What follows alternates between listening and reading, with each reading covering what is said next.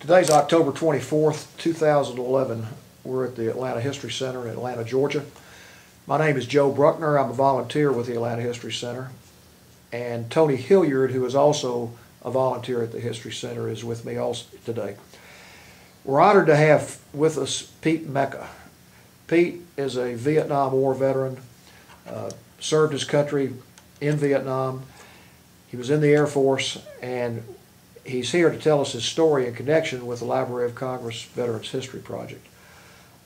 Pete, we're really honored to have you, and thank you so much for coming down here today. Thank you. Could you give us your complete name and current address? All right, Peter J. J-A-Y, Mecca, Jr. Where and when were you born? I was born in Memphis, Tennessee, January 15th, 1947. Okay. Tell us a little bit about your upbringing. Well, my father was full-blood Italian. He was a World War II veteran. He fought in Burma. My mother was a fiery Irish German. They raised me as a Lutheran all my life. My mother had a lot of respect for the law, a lot of respect for veterans, as did my father. My mother was always Christian in her attitude. She always said, son, you do turn the other cheek, but if they hit you again, you knock the son of a bitch out and then be Christian enough to call an ambulance. Okay. So I had a good upbringing. They sent me to a Lutheran school my first 6 years. Then I went to public school, and that was a shock after going to a church school. I didn't learn to fight until I got to the public school system. Maybe that prepared me for Vietnam, who knows. But then we transferred from Memphis out to Bartlett High School because my parents built a new home in Raleigh, Tennessee. I went to Bartlett High School, Bartlett, Tennessee, and graduated from there in 1965. Okay. When did you go into the military? 1966. I went to University of Tennessee Martin Branch for a year and a half after high school. And since it was on my parents' dime, I could say I went to university and studied partying and fraternities and sororities and panty raids, if you remember what those were. Yeah. And I just played around. I shot pool, played poker. I earned my pilot's license from my poker winnings. I learned to fly Cessna 150s and 172s. Since my father was in the Army Air Force, I was always drawn to aviation. My sister Mary Nell took me up when I was 6 years old in a Piper Cub, and I didn't want to come down. I fell in love with aviation then, still am. So after a year and a half on a 4-point system, I think my grade average was something like .0001, and I decided to get out. I was not ready for college at that time. I went to join the Air Force in '66. And I went to basic, I believe, in December of 1966 to Lackland Air Force Base. How did your family feel about you joining the service at that time? Proud and scared at the same time. So we knew the Vietnam War was heating up. I knew it was heating up. My dad always told me his stories about his activities in Burma, and I figured it was my time to go. I had no qualms about going. I was not afraid to go. I was not afraid of going into the military. But of course, my entire family was worried about me because we already had some boys coming home with the flag over them. So the fear was there. I do remember, I went to basic in Lackland Air Force Base, San Antonio, Texas in '66. In the Air Force, a platoon is called a flight. It's not called a platoon. In basic, I did not consider it tough at all for military training. Some buddies of mine, we ran the obstacle course and then laughed about it and ran it a second time. We got to the part of the confidence course, it's called, where some boys were hung up in the part where you crawl under barbed wire and little explosions go off next to you. I think that white smoke from the explosion was probably Martha White baking powder or something. It was not scary at all. It was sort of like a cartoon, and we had to push some boys through who panicked. But we finished that, and on the rifle range, to get expert, you had to hit 59 out of 60, and I hit 60 out of 60, and I was the only one in the flight that got the expert marksmanship ribbon in basic. I remember one boy, I guess in the military, maybe in the platoons, the Army may call him the platoon idiot. We call ours the squadron Goonie bird. And one boy was beside me on the rifle range, and I remember he hit something like 10 out of 60. He never had held a weapon before, but the targets next to him had 80 out of 60 and 70 out of 60. He was shooting all over the place.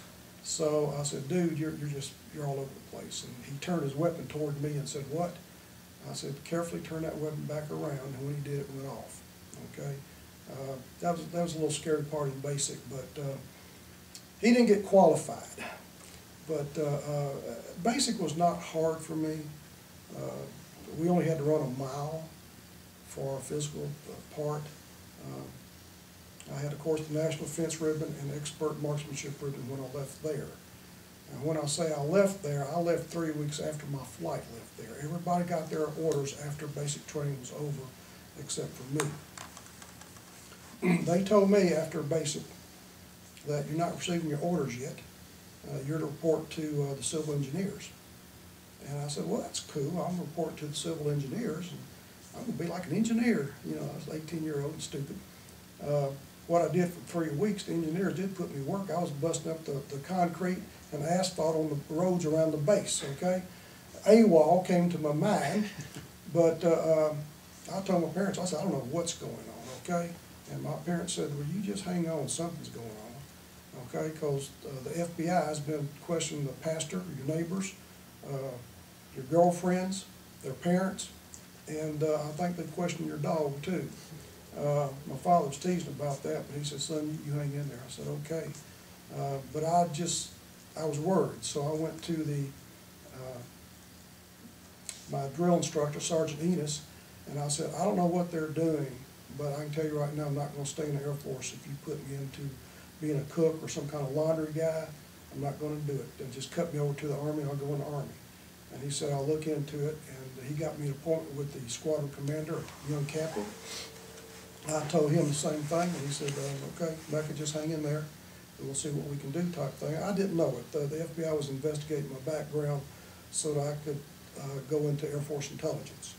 I had filled out some paperwork for RIA, that's radio intercept analysis, where you could fly along the Soviet Union at that time and intercept radio messages. And I was qualified, but I had to fill out a thing if you'd ever been arrested before. And some of my high school buddies and I siphoned some gas one time. We got thrown in juvenile court, and our parents beat the hell out of us. But that little brush in with the law, they said, there's no way you're going to get a top secret clearance. And they kicked me out of the class. And that really initiated my concerns. But I found out that I was going to get a top secret crypto clearance, which was the highest you could get. And they cleared me for that. And then I got my orders for AIT. And that was Air Intelligence Training, okay? And then I was shipped off to Denver, Colorado, to Lowry Air Force Base for AIT. Very interesting. I loved it. We had 16 classes. They're called blocks. What surprised me first about Lowry Air Force Base was that I was said, oh, whoopee-doo, you got a top secret crypto clearance, man. You're going to learn all these national secrets, and good patriotic Americans there at that intelligence building. And the first day I walked in, there were officers there from Jordan, Egypt, Syria, all through the Middle East. I might be wrong, but I think there were even some officers there from Israel. And they were in the hallways talking just like they were the best of buddies. And they were not in our classes, they had their own classes. But I was going, what's going on here? This is supposed to be an American intelligence school, but there were foreign officers there taking intelligence courses also. And I wasn't there but about a week. And we got up one morning and the news was all over the radio. Israeli planes are attacked in Cairo, okay? The Arabs are building up for combat. That was the Arab 1976 war, okay? And we got to class that morning, and all the officers from the Middle East were gone. They had packed their bags, gone to the airport, shaking hands, and they were either going in combat against each other or with each other. And I just thought that was very unusual. Yeah. But once they were gone, we got down to the brass tacks of intelligence school. I held high score in many of the blocks. identification of Soviet military equipment, airplanes, tanks. I knew a lot of that before I went in. Okay, I played with toy soldiers and airplanes long before much longer than most kids did. I just loved the military and everything about it, and aviation. Learned coordinates, learned how to pick out boats versus an airplane, which some guys just didn't get the hang of. I remember one class we did the photo interpretation, and they asked us what kind of aircraft is that down there. And you look down on your magnifying, dual magnifying glasses, and it was a little island about the size of an acre. And there were even planes in the water. Well, duh, that had to be a seaplane, a Soviet seaplane. And guys were putting down, it was a Bear bomber, and not F-15, but the MiG-15 fighters and everything else. And I don't think they made it through the class. But I thought it was very interesting. I loved it. It was in Denver. We went, on our time off, we went snow skiing up in the Rockies. I loved the intelligence community, and the first thing they taught me was something I have remembered throughout the rest of my life. And especially after I'm writing now for newspapers, they said, do not believe anything you read and only half of what you see. And if you live by that code, you will end up doing okay in life. We were taught about the Gary Francis Powers shooting down. It was U-2. Wasn't really shot down. The missile did not hit it. The MiGs didn't hit it. The two MiGs that went up after him, and this is no longer a secret, by the way, that's why I'm telling it. One of the MiGs got in the way of the other MiG when the MiG was going up because it couldn't reach the altitude. They were going up, and he fired his missiles at our U-2, and the other MiG got in the way and hit him. And the debris from that exploding MiG, one of the pieces pierced our U-2. And that's what brought down our U-2. So you learn little secrets like that. But like I say, I thoroughly enjoyed it. Denver was great. Now, when you were in Denver, was that 1967? That would have been 67 when I got to Denver. Okay. I did after the school, and I also took civilian training as a jumper, skydiver. Okay. And the day we were supposed to jump, the wind was too bad off the Rockies, and we were disappointed. But I don't know, Paul and I were probably scared too. But before we jumped, we got our orders. Okay, everybody was shipped out to pretty much where they wanted to go. The intelligence community stuck together and tried to help you as much as possible. Probably give you more training before you went to Nam. I did volunteer for Vietnam or Florida, and they sent me to Florida. I went down to the McCoy Air Force Base in Orlando, Florida.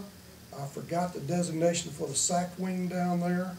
I ended up drawing radar predictions for a B-52. To explain that, that was one of my duties in the intelligence community. To explain that, B-52s normally flew at high altitude. The Soviet Union at that time didn't have the missiles to bring them down. When they developed the missiles finally to reach our B-52s, if they went into the Soviet Union, they had to go in at low altitude, about 800 feet off the deck. When a B-52 goes in at that altitude, the radar scope looks like a spaghetti farm. Okay, it's just a mangle of different reflections and shades, whereas high up, anybody can read a radar scope with training. That little dot's a city. That line is a river, okay? That big globe there is a power plant, whatever. It's pretty easy to read radar from high altitude. From low altitude, it takes special training and special instructions. I had to go to the topography of a map and with special tools learn what the prediction would be, okay, and draw it. And because I did that, I was allowed to fly on the B-52 bombers for observation. There's a seat behind the pilot and co-pilot in a B-52. That's called the VIP seat. Now, I wasn't a VIP, but that was the only seat available. So during the takeoffs and missions and on the landings, I sat in the VIP seat. During the bomb runs, the practice bomb runs, and to see how my radar predictions looked with the radar navigator, I had to climb down to where the radar navigator was and watch the scope during the missions, and I was pretty much on course. It was a pretty good job. Because I drew the radar predictions and because I flew on the B-52s, I was also allowed to wear a flight jacket around base. And I had a lot of jealousy on that. I was stopped by officers and everything else, and what are you doing with that on? And I had to explain what I did. That's my pride and joy. That's my picture with a flight jacket, okay? Can you see it? That's good. Yeah. Okay. I can. All right. Still have that flight jacket today, but I can't get into it. This is my picture when I got out of basic with my National Defense ribbon, okay? Okay. And the expert marksmanship ribbon. We want to see, there we go. There we go. Yeah. It's better to hide my face anyway. Good. Okay. And those are only two pictures of Okay. I loved flying on the B-52s. I remember the B-52s had what they're called packs on the engine. They had 8 engines and 16 packs. If the packs did not work properly, that pilot would take off. And I remember we lost some packs coming in one time. And the B-52 hit hard. We blew tires out on the left side. We started veering off the runway. And I said, well, there is a letter going out to my parents, okay? But the tires on the right side blew, and it righted the B-52 back on the runway. So, thank God. That was the only scary part about flying on the B-52. We did fly up to Canada on our missions. A lot of people may think that if the B-52s take off to bomb somewhere, especially the Soviet Union, that they fly across the Pacific or the Atlantic. And no way. We go over the North Pole. It's the shortest route. Soviets knew it, we knew it, and they always sent up MiGs to intercept us. And of course, we never would penetrate the airspace. We didn't want to be front page news in the New York Times. It was usually cold up in Canada and around the North Pole. We would fly a load 800 feet off the deck, and just the snow up there, it was beautiful in Canada, but I wouldn't want to crash there, okay? We would always fly back along the East Coast, and the Air Defense Command would scramble fighters to intercept us. They were practicing intercepting, and we were practicing dodging them. To show you how professional the pilots and the gunner, the tail gunner, and the rest of the guys were, they could look out and say, there's one at 12 o'clock, there's one at 6 o'clock, okay? In the many missions I flew, I never saw one fighter. They were just too fast. I wasn't trained for it, but it was a thrill being an 18, 19-year-old kid on those B-52s. The rest of my duties in intelligence, I was just shocked to find out that there was a big book there in intelligence. We had the names of the mayors of all the Soviet cities. We had their secretaries. We knew who was cheating on who. The Soviet bloc and the Iron Curtain was there. It was a secret society. But we had enough contacts to know what was going on. This country was better protected than the people ever knew about. And I was proud of that part. One part I'm not proud about is that we had access to a lot of different materials in intelligence, and because I was underage, I made me a fake ID so I could get in the bars. And when I showed it to my buddy, he just laughed his head off because he didn't want to do a Florida, Georgia fake driver's license because it was they were too well known down there. So I did one from Nevada, and I misspelled Nevada. So it was a wasted time and everything. But really, there was a bar right off base, and they knew Air Force guys, and we never had trouble getting in. So it was good duty, Florida, you know, the beaches and things like that. But I kept volunteering for Vietnam. I went through a couple of operational readiness inspections where you painted the garbage cans. You couldn't put trash in the garbage cans. Well, what are you supposed to do with it? Put in your pocket? You know, we got people coming in to inspect us and everything else. But that part of the military I didn't like. I did enjoy the being in intelligence and know what was going on. And if they would have let me fly on the B-52s, I would have stayed there forever. But my orders finally did come down for Vietnam, but still not in country like I had wanted to do. My orders came down is for NKP Thailand. That is Nakhon Phanom, Thailand. That is in the extreme northeast part of Thailand. It's about 30, 35 miles away from the North Vietnamese border. It's right across the thin, very thin stretch of Laos, and we were involved in interdicting Laos and the Cambodian, the Ho Chi Minh Trail through those two countries. I remember getting to Bangkok, flying into Bangkok and thinking I had landed in Saigon. The first thing I saw in Bangkok were army tanks all over the place and soldiers all over the place, Oriental soldiers. And it was very materialistic, is that right? Yeah. In Bangkok at that time, a lot of coups going on and whatnot. But I was really sort of shocked when I got to Bangkok anyway, because I thought the whole country was gay, because their soldiers would walk down the street holding hands with each other. And I found out that that is a Thai custom. If you're friends with a man, you hold his hand when you're walking or talking, okay? And that's had to adapt to a different society. I love Thailand, I love the people.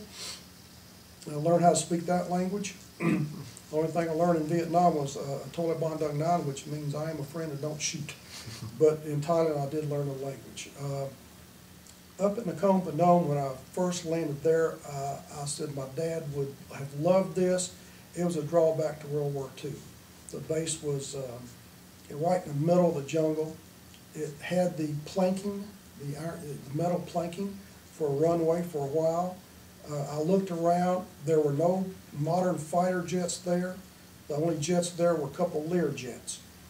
They were mostly the Sandys, the A-1E Sky Raiders for interdiction of Ho Chi Minh Trail and for rescue and suppression.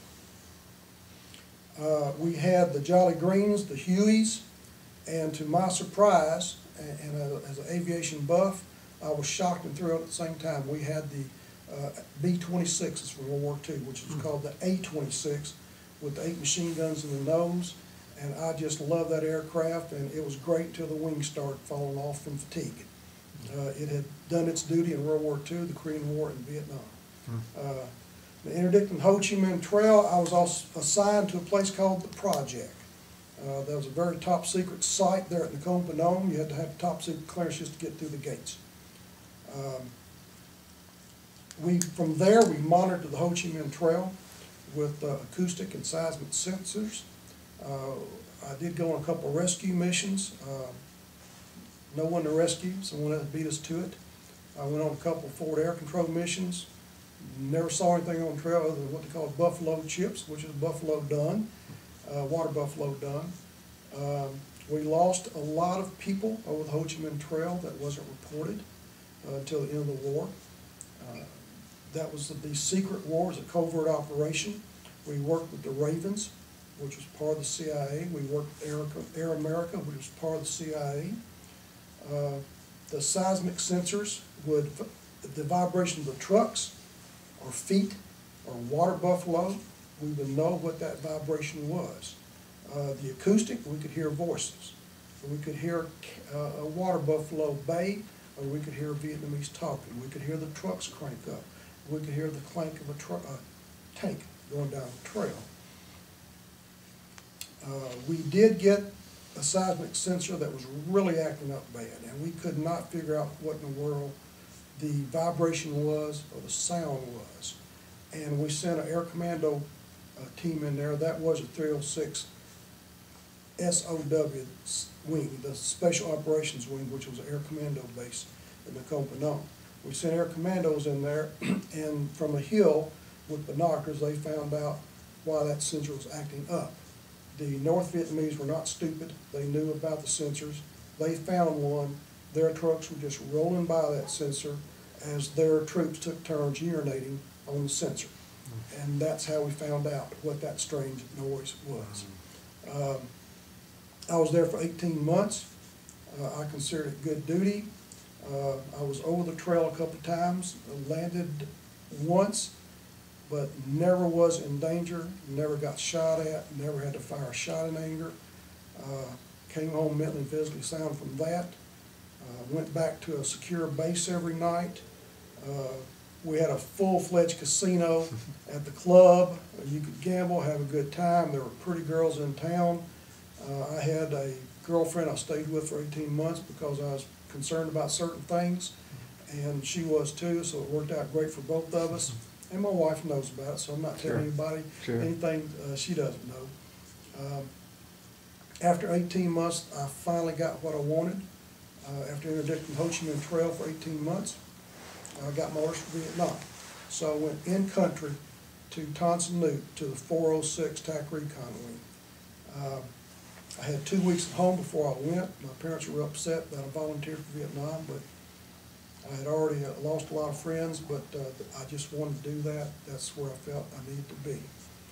I remember going back after my 2-week leave and telling my girlfriend Dim, that D-I-M, Dim, that you know, that was it, and she knew it. And I said that I'd be going to Vietnam, and she said, "Well, you know, go home." And I said, "Dim, I've been gone for 2 weeks. You know that. I went home to see my family." She said, "No, you don't understand. You go Vietnam, you die. You know, go home." And thank goodness that didn't come to pass. But I remember that like it was yesterday. Yeah. Enjoyed my tour in Thailand. When I got my orders, I was supposed to take a C-130 from Nakhon Phanom into Tan Son Nhut Air Force Base. I'd been up all night playing poker, missed my flight. The C-130 was going down the runway when I got there. So the guy at the control tower just said, "Sit down. We'll have another one coming through this afternoon. Maybe we'll get you over there." I said, "Fine." So I laid on my duffel bag, hoping to get some rest and everything else. Well, the general in charge of the project at the Nakhon Phanom was Brigadier General Willie McBride, and he knew me. And lo and behold, here comes General McBride into the terminal, and I stood up, saluted, and he said, "Mecca, what are you doing here?" And I said, "Well, I'm going to Vietnam, sir, but I missed my flight." And he said, "Why?" I said, "Well, I was up all night playing poker." And he said, "Mecca, I'm not talking about that." I said, "Why are you going to Vietnam?" I said, "I volunteered." And he said, "Well, don't you have folks back home?" And I said, "Well, I've already been home for 2 weeks to talk to him." And he said, "Where are you going in Nam?" I said, "To MACV, Military Command Assistance Vietnam at Tan Son Nhut in Saigon." He said, "Well, I'm on my way there." He said, "You can ride with me." And I said, "Well, I appreciate that." Well, I'm thinking I'm going out to get on a C-130 or some kind of Goonie bird, C-47, to fly to into the war zone. And I went, "Well, look here. I boarded General McBride's private Learjet, okay? I was the only passenger. He had his wings, so he set up with the pilot, and I guess he flew part of the flight over there." I said, "Well, this is pretty cool. I don't expect him to come back and babysit me," but I was wrong.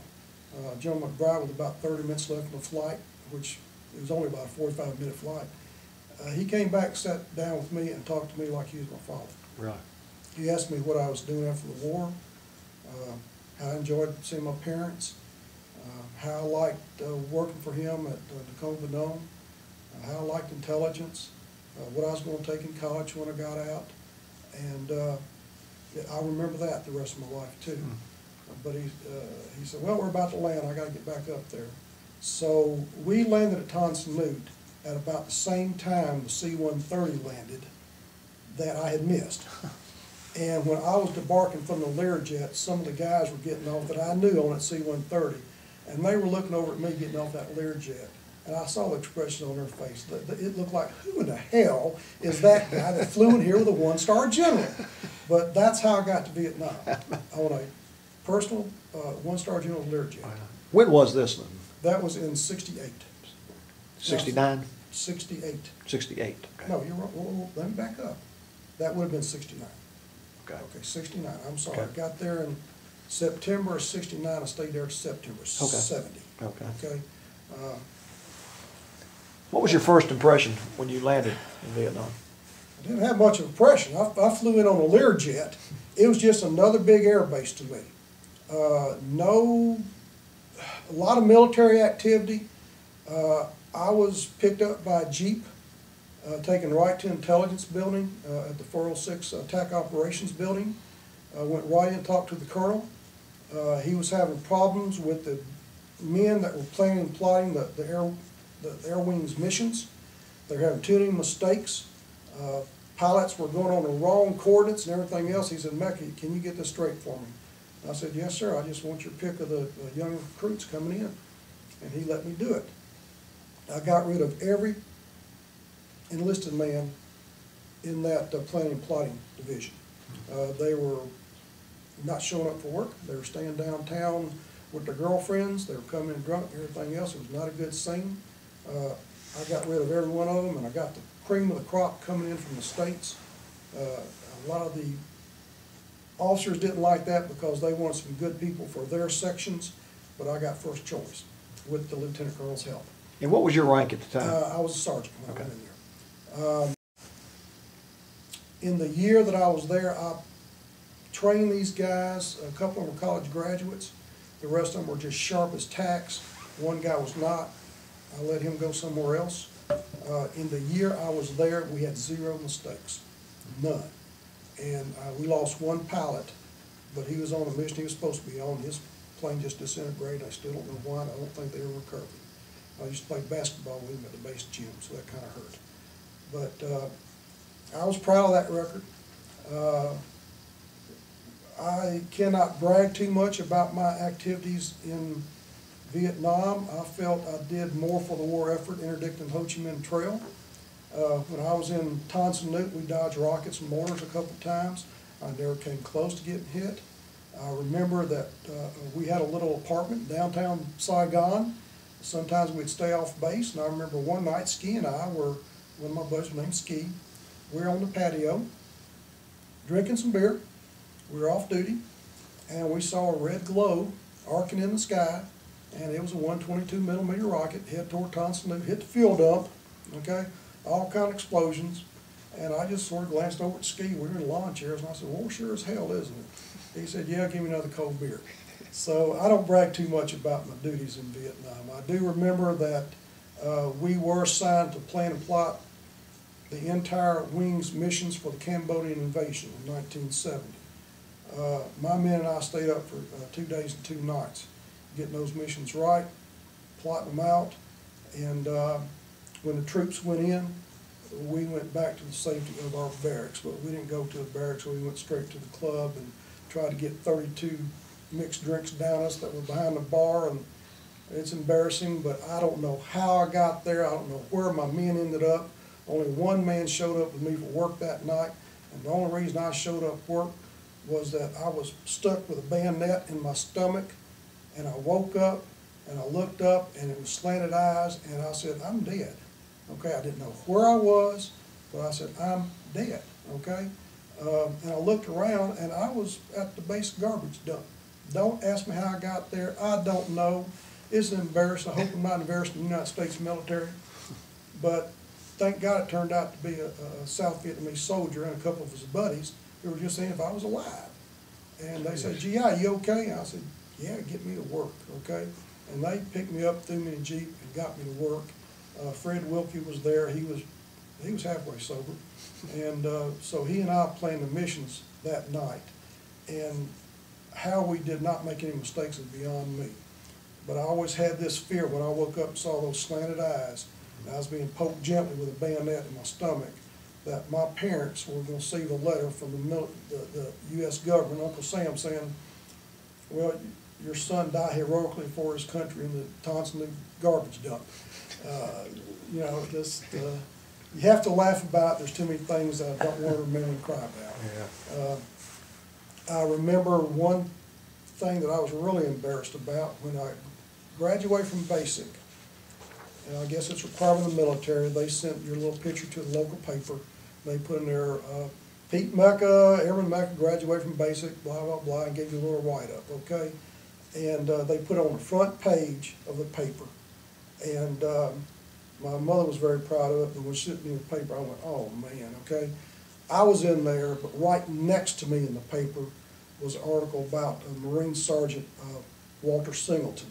He graduated a year before I did, and he had received the Medal of Honor posthumously. He was killed in Vietnam, and there I was in the paper right next to him. Yeah. And I felt lower than a snake's belly in a rabbit hole rut. I didn't like that at all. I certainly didn't want to share the front page with a man who just won the Medal of Honor, and his parents never would see him again. I remember Doug Ray's from high school. He joined the Marines. He was over there about 2 or 3 weeks, stepped on a landmine and lost his life. I graduated with Doug and knew his brother Mike very well and saw him after Vietnam, but those are just moments that you don't want to remember too well. I make a lot of jokes about Vietnam and Thailand. is because some of the things that I experienced or went through, I'd rather just not talk about. Yeah. Don't want to.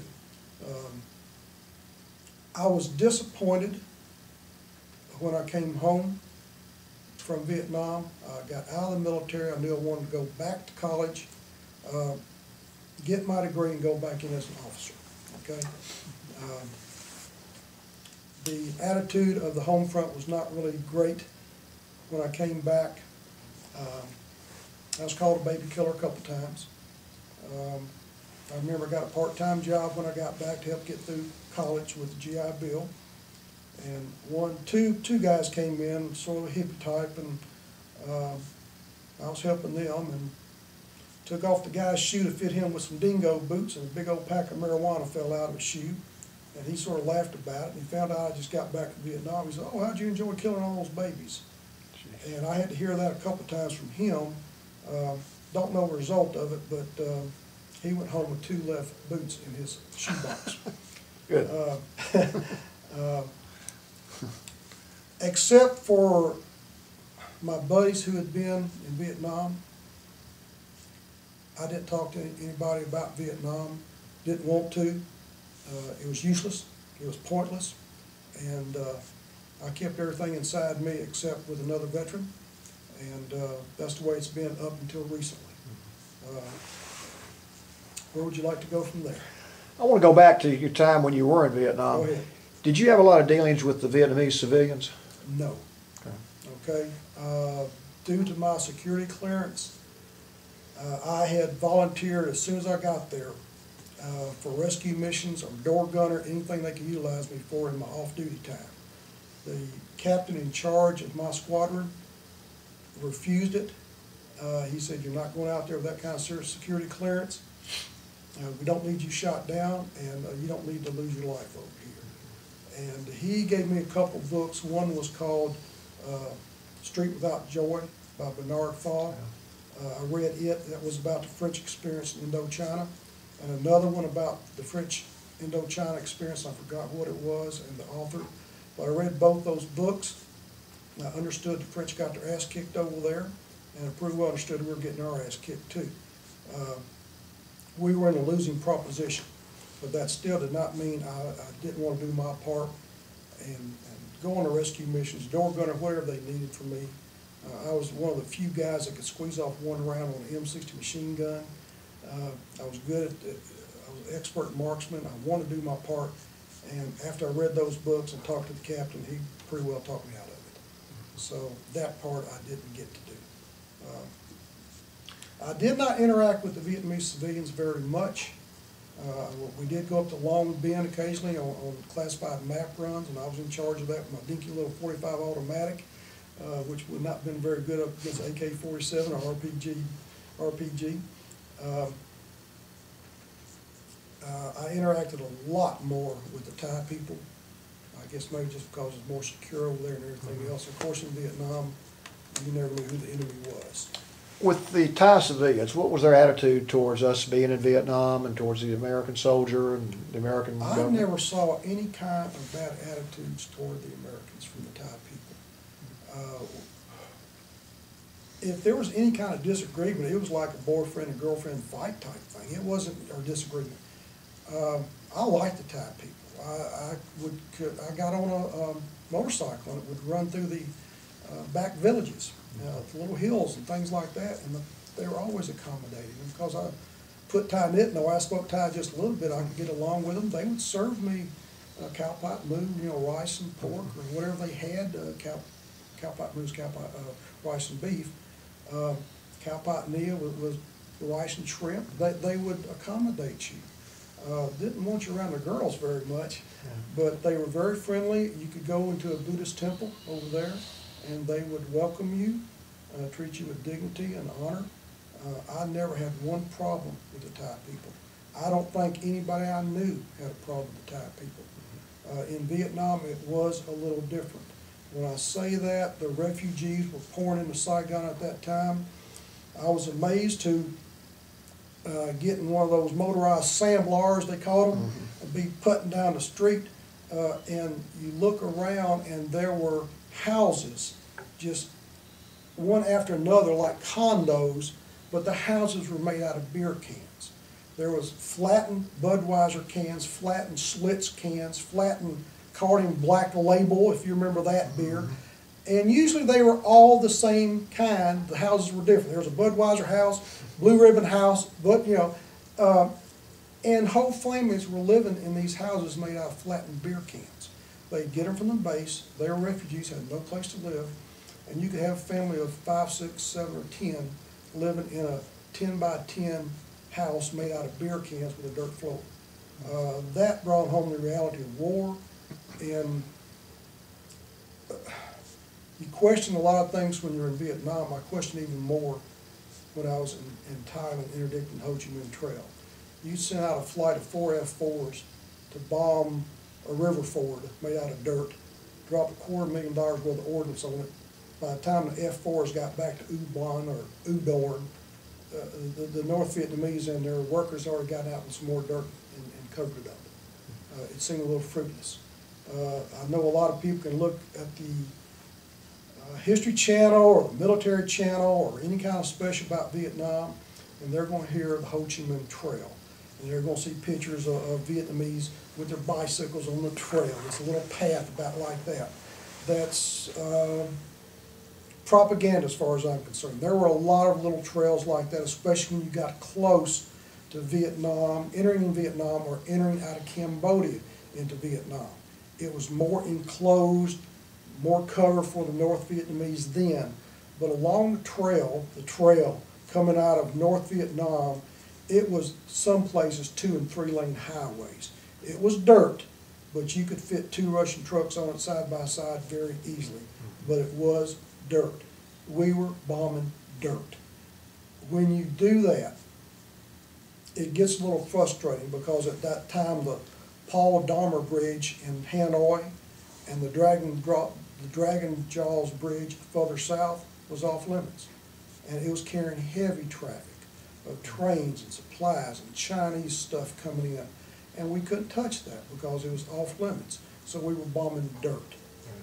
We would also look for the POL dumps, that's petroleum, oil, or lubricants. The North Vietnamese actually had an oil pipeline running from North Vietnam all the way to the south. It was made out of bamboo, but it worked. Okay, you can bomb bamboo and blow it up in splinters, then they chop up another piece of bamboo and get it running again. It was a high-tech war against a low-tech society. My theory as always was we should have troops along the trail, commandos or something, to interdict them, but that never took place until later in the war when they sent the Vietnamese in from the north of South Vietnam and they got slaughtered. The North Vietnamese were just too strong over there by the time we pulled out of Vietnam. We looked for the truck parks. They would park their Russian trucks under the canopies. We called them truck parks. Their biggest trick was to have a destroyed truck, damaged truck, and they'd stick the nose out just a little bit. And so our photo recon could see it. Or a maverick pilot would say, oop, there's a truck part, he had dropped some ordnance on it. And that was their decoy. There wasn't anything there, just junk. And the truck park may have been a half-mile down the road with 50 or 100 trucks in it type thing. Some of these truck parks had movies for them. They had their medical MASH units set up. They had great hammocks to sleep in. These truck parks were huge in some areas. Finding them, boy, if we hit them, the explosion went off for 2 days type thing. But still more Russian trucks came down. Still more troops came down. We were still fighting war with our hands tied behind our backs. And Americans aren't built for that kind of war. We like to fight wars like the Sunday football game. You go to the football game, you kick ass, and you go home. If we're going to fight a protracted war, it better be right here on our own soil. We can fight that, but I got real frustrated going from Thailand to Vietnam, and by the time I got out of Vietnam, I was pretty burned out, ready to go back to college and sort of forget the military for a while. What was the morale of your troops like towards the end of your tour? In Vietnam, in Thailand it was great. Okay, in Vietnam, There was a little frustration among the troops. The men under my control, under my supervision, they had high spirits. I kept them pumped up. Yeah, we partied sometimes. We did get hammered after the Cambodian invasion, but we were very dedicated to what we did. I would not allow anybody not to show up for work, to show up drunk, except after the Cambodian invasion. They did not say, well, I was down, my girlfriend didn't wake up. None of that happened while I was there. I kept them pumped up. We had a little apartment downtown that we could go to get away from the base. During a rocket and mortar attack, we just put our flak vests and our helmets on, stayed at work. We didn't hit the bunkers or anything. I remember one time we got hit when I was in the barracks, and I grabbed my M16, went to the bunker, and I was the only one that grabbed an M16. That's how well trained we were for combat in the Air Force. I remember one guy, Louis, a little bit different story, but Louis and I would go round and around about religion. He was an atheist, although he was raised a Catholic. He was an atheist, and I was a Lutheran, and we argued a little bit about God. And he said, well, I said, Louis, what happens if you get up there and you found out, oh, there is a God? And he just said, well, I'm sorry, I didn't know. I said, Louis, that's not going to work. Well, we were hit one night, and we all ran to the bunker, and we had somebody mumbling in the background, and a couple of 122s came fairly close, just enough to scare us. And we heard some mumbling in the back of the bunker. And as our eyes adjusted, I looked back there and I just smiled. It was Louis, and he had his rosary in his hands. And he was going, Hail Mary, full of grace, Hail Mary, full of grace. Okay. He was scared to death, and he finally decided that there were no atheists in foxholes. Yeah. He was going to pray that night. Good. And the next day when he came into work, I glanced at him and he said, I'm just covering my bases. So that was just one of the funny episodes, I guess. You remember things as you start talking about them. But the morale among my troops was good. I know that was, Tet had already happened. Anybody with any sense knew that the politics of the Vietnam War was going against us. The home front was turning against us. Our boys never lost a major battle over there, but our politicians lost the war. Okay? I am not, never have been ashamed of my duty during the Vietnam War. I'm proud of it, proud of my country, proud of my flag.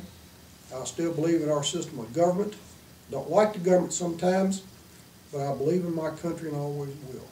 And Vietnam did not change that. It did not change the guys I was with. I know of some boys from high school especially came home and they were pretty screwed up. Some came home without eyes. Some came home without an arm or a leg. Some came home mentally scarred. A couple came home on drugs. They fought that for a lot of years. But I know them to this day, and they are married, good family men, and doing the best they can. I know that World War II, Korea, they came home and didn't get very much help so far as combat fatigue, shell shock, whatever you want to call it back then. Ours eventually became post-traumatic stress disorder, but a lot of our guys that needed help didn't get help until almost too late in life. The young men and women now in Iraq and Afghanistan, at least it's recognized and they get a lot more help than we did. And thank God they're doing that, and thank God for these troops, and thank God for our American citizens now who have matured to realize that it's not the military that make the policy. We just go do a job. Right. And the young men and women coming back now in an airport, they can still get a standing ovation. They're not called names or insulted in airports like we were. And it's because of these kids and their dedication and their professionalism that now people want to hear from the World War II veterans and the Korean veterans. And as this interview testifies to, Vietnam veterans are finally speaking out. And we need to speak out. We need our story told just like all veteran stories need to be told, because somewhere down the road, somebody's going to twist history once again and claim that we actually bombed Pearl Harbor or we invaded North Vietnam or something to twist the truth. And I thank God that you guys and some other people are doing this so that our stories can be recorded. But before we go to your post-Vietnam activities and experiences. Sure. What unit were you in when you were in Vietnam? What was the designation? Vietnam was the 406th, no, I'm sorry, let's back up, the 460th Okay. TAC Recon. Okay, good. Okay. And tell us a little bit about what you did after you returned to the United States and then after you got out of the military. Got a part-time job, got the GI Bill, and I went back to college at Memphis State University, which is now Memphis University. I got with the counselor and we looked at my grades from University of Tennessee Martin Branch before I went in the military, and she just spoke the truth. She said, "Son, you need to start over," which I did. My grade point average was so low. And I finished college in 2.5 years. I was more matured. I went from a little boy to a man, and my degree was in BA degree in political science and public administration with a minor in history, including military history. I had no trouble in college. I was on the dean's list several times. Several professors wanted me to go to earn a master's degree. I chose to do something else. I did not have too many run-ins with students being a Vietnam veteran, but I did have a run-in with a college professor he was my English professor. He called me a baby killer once, and some of the students grabbed me to hold me back. And we also had an argument one time because we had in our literature a poem called Flight Line. It was about a young ground crewman in World War II that wrote a poem about a B-29 taxiing down the runway. Very simple poem. And this college professor said, "Well, what was a B-29? And I explained to him what a B-29 was. I said, "That's a four-engine bomber from World War II, Stratoforce, and here's the one that dropped a bomb on Hiroshima." And he said, no, that was a B-52. And I said, "No, it was a B-29. And he got upset because I disagreed with him. And there again, we went at it, we called each other names, and he was adamant it was a B-52. And I said, "We didn't even have jet bombers in World War II. We didn't have jet fighters in World War II. But very hard-headed, and that's really the only problems I had. Was one very, very liberal college professor who couldn't be told nothing. Yeah, I didn't make a good grade in that class. I had a C+, and that was the worst grade I made in college after I got back. But I did try to go into the military after I graduated. I went back to the Air Force with all my talents, requirements, service to the country, and I took my physical, took my written test, and the recruiter said, "Son, I wish you'd failed one of your tests because I can't get you in." And I said, "Well, what are you talking about?" This was 1973. And I will mention this because it deserves to be mentioned. He said, "I will show you, don't you say one word." And that was in Memphis. He picked up the phone, called the headquarters for the recruiting for Air Force in Nashville, and said, "Captain, I have another recruit. I have another candidate for OCS." And the captain said, "Is he black?" Okay. I went, "Whoa." Okay. At that time, the recruiters were told do not accept anybody for officer candidate school unless they qualify to be a pilot. I was not, because I had a vision problem in the right eye. And they had such a push on for equal opportunity and to get some black candidates in the officer corps at that time. I couldn't get in because of the color of my skin. So it goes back to understanding what it was like for the Montford Point Marines, who were black Marines in World War II, what they went through, what they went through in Korea, and they fought their ways into the officer corps. They fought their ways into the higher ranks like Colin Powell, and the people of color. One thing I learned in Vietnam, okay, and in the war zone, was it didn't matter if you were lily white or charcoal black or Asian yellow, Navajo red, or chestnut brown. When you got hit, you bled the same colored blood over there. Okay, so that was a growing up for a lot of white kids and for a lot of black kids over there. We came back with a different attitude, at least I did, about race and what this country should be about. But I felt the pain of discrimination from my own government because of the color of my skin, and it hurt. So I was in somebody else's boots, and I didn't like it. So there you got that story. That's Okay? interesting. Yeah. And from there, I went into transportation management for a lot of years. Have always loved to write. Always wrote the wrong stories. Always wrote the wrong subject.